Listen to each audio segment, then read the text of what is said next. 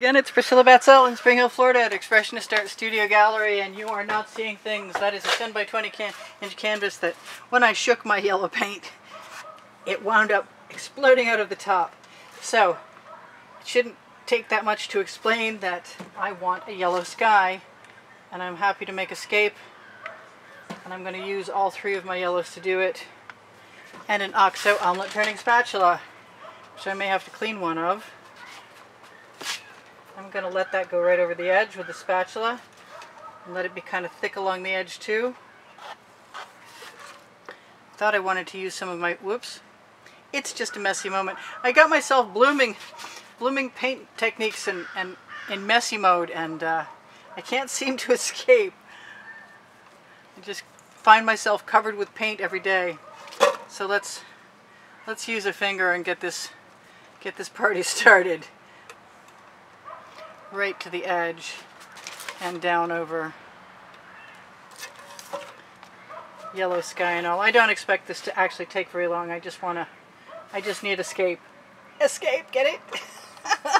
Oh gosh, sorry about that. I need to escape, yes I do.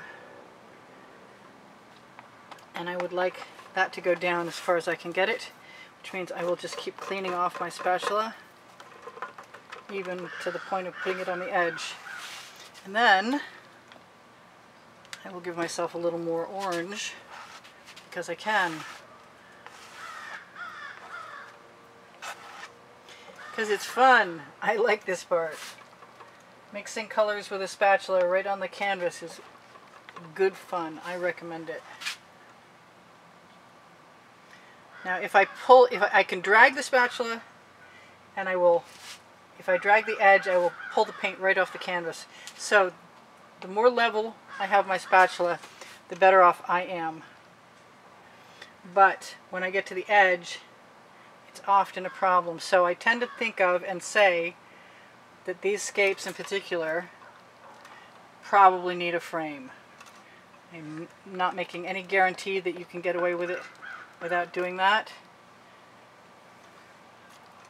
I really want some pink. I really want to get rid of some of that canvas showing at the top.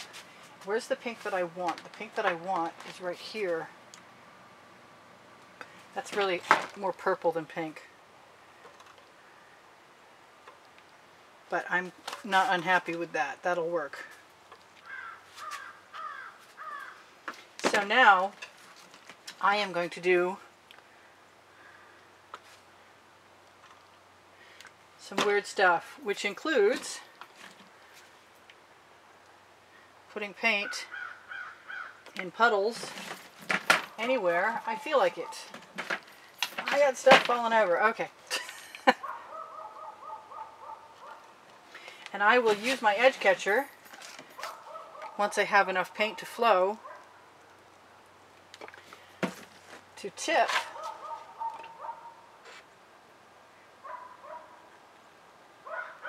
yes, it's not coming out really well.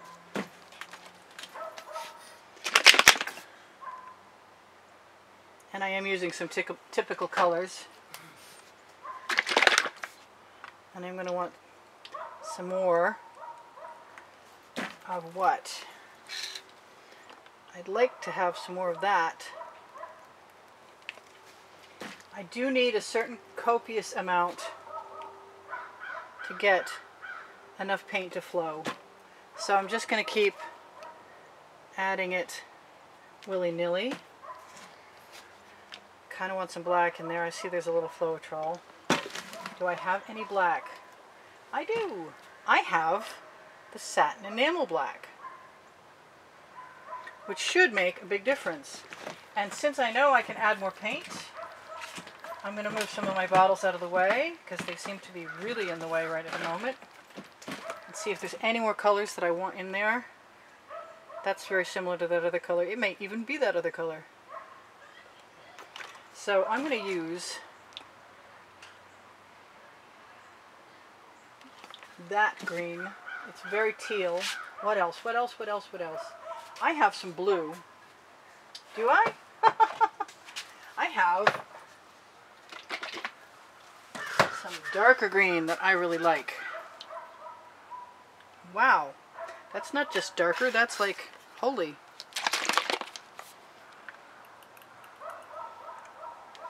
Looks like it's done some chemistry while it was waiting. Alright, so now I'm going to throw my spatula briefly in the bucket and wipe it off because I may want that in a moment. And I think I actually caught it in time before the paint hardened on there, which is always a good thing. I do have edge catchers. I am going to tip that up. Now I've got green splooges in my sky. I'm not happy about that. Let's see what happens. Let's wipe that off one more time. Alright, I'll put up with that.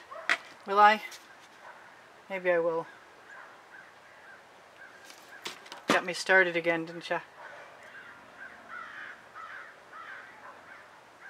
Kind of like that, actually. This paint down at the bottom can sit there.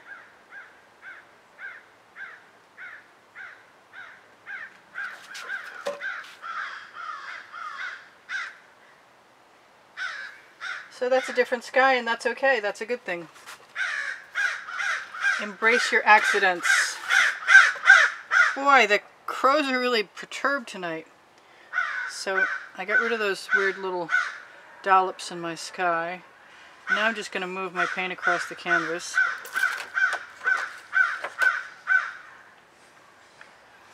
And let it flow down that edge. And rock my edge catcher before I throw that paint right back in again. I'm even going to scrape it off. Who knows what formation I will get, or what I will decide to add to it, if anything. But I've never gone so far that might be considered too far, so I don't know where the edge of that world is. So I want to go there.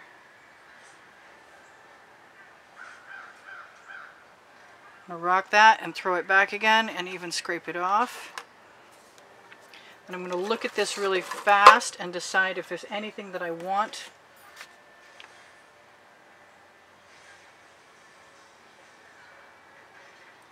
In there. I really wanted some of that blue, and I think I'll use something. There it is. I'll take that right there. Don't ask me why, but it's cooperating and it's coming out, which is highly unusual.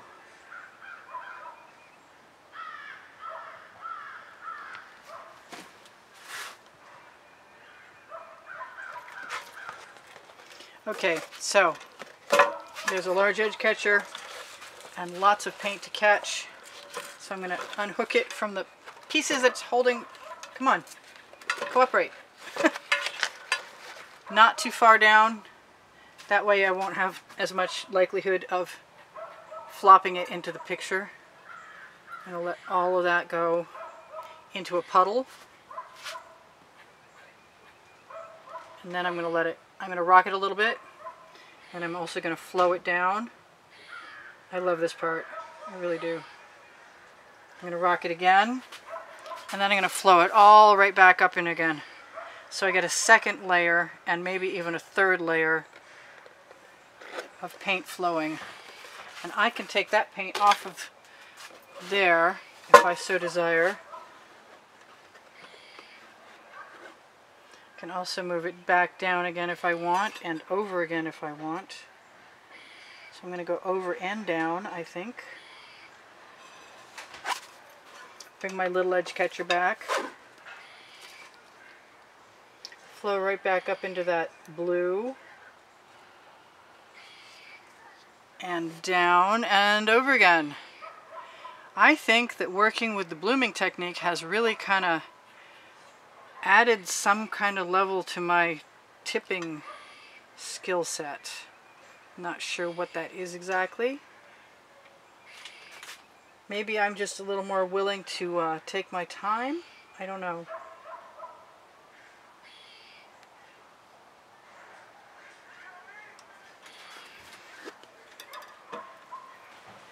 But those are supposed to be blue mountains on the horizon, and I'm not sure that they are. So I'm very tempted to go ahead and put some purple in there. If I can get some to come out.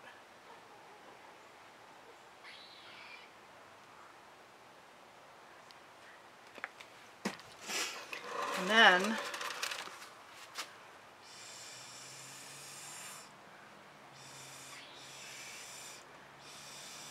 because I can,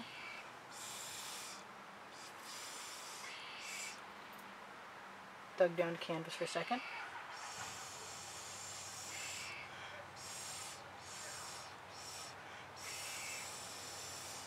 I like the odd, strange shapes along the horizon because it breaks up the pattern and becomes a lot more interesting to me. I'm going to grab a Princeton Art Tool Catalyst spatula and some of this paint right along my edge catcher and put it right in there right now. And maybe I should have made sure I didn't have schmutz on my finger before I touched the edge of that canvas. Well, it's just one of those days. Don't touch the edge of your canvas with a schmutzy finger. I'm flooding it.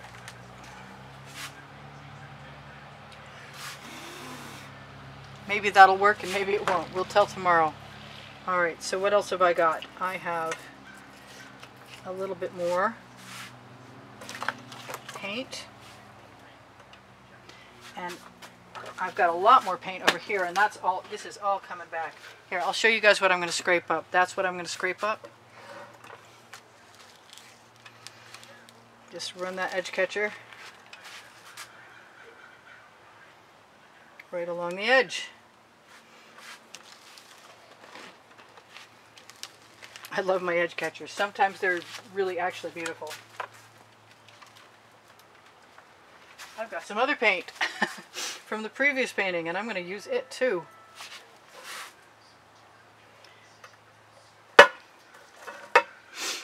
And what else? I'm going to use my Princeton Art Tool Catalyst spatula and grab all the rest of the paint I see anywhere else except for that yellow. I don't want that yellow in the bottom.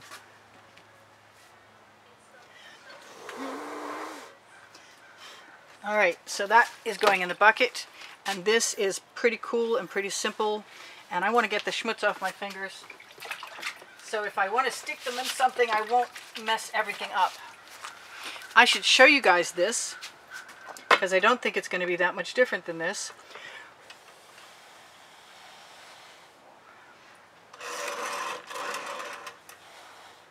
In for penny, in for pound.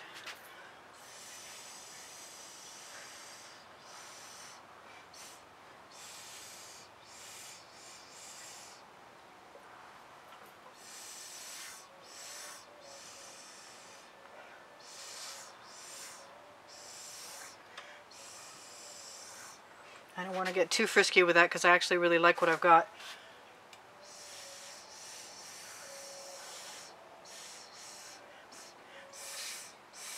But you know, whenever I say that, I'm about to do something else.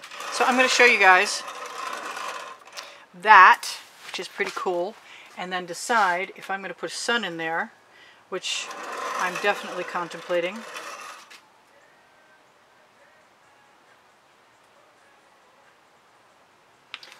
And maybe a little differently than usual, I'll make a setting sun, if I can.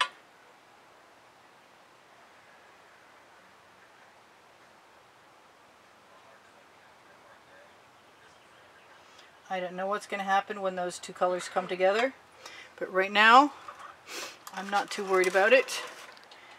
This is a little more magenta than I want it to be. I can always swipe some colors through here tomorrow in that sky, but I'm not really minding it. I'm just agitating ever so slightly, nudging with the blunt end of this skewer, and not at the edge either, just close to it, so I can see it sort of poke out the color. Do I want anything else in there? I'm tempted.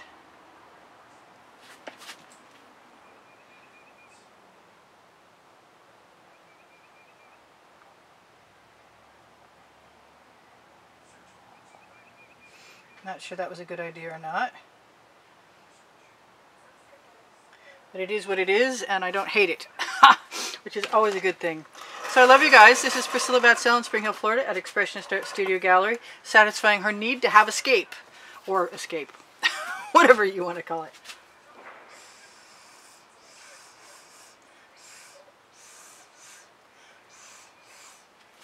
There's GAC 800 in all of my acrylic pouring recipes, which means that I can leave my paint heavy without it cracking. And I do like to leave it heavy because I love the patterns that I get.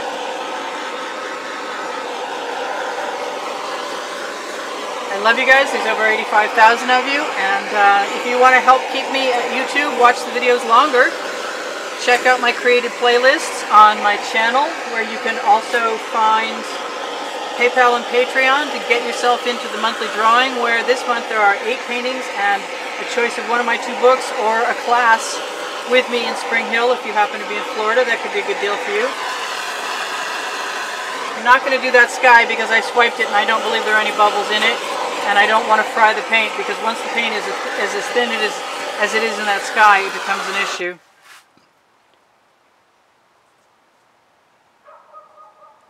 I got one red cloud, one fingerprint size red cloud, which is about to be pink.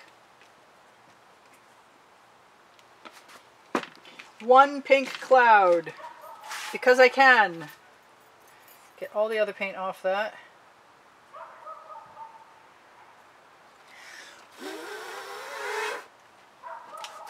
And if I want more tomorrow, I'll put more in. I may not want that one there right now. But it'll help me make some of those other colorful errors go away.